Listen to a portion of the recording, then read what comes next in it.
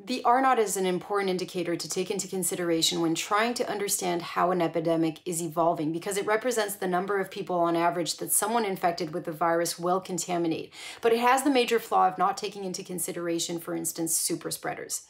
So how has the R naught evolved through time? Well, let's take the example of France. On March 15th, 2020, before any social distancing measures or the lockdown were put in place, the R naught was estimated at 2.8. In the middle of the lockdown in May, it went down to 0.8, and by the end of it to 0.73.